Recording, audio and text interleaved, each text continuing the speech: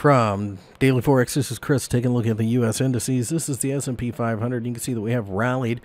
We're right here at the highs. We are going to break out. The question is whether or not we pull back slightly before we break out, but this is a bullish market. U.S.-China relations getting better. That helps this market as well. I think down here at 3150 is the floor. 50-day EMA coming into play.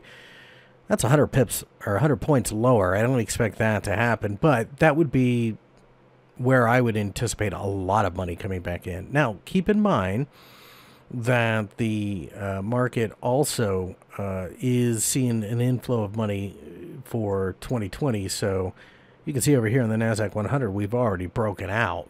And that's why I think the S&P 500 will simply follow.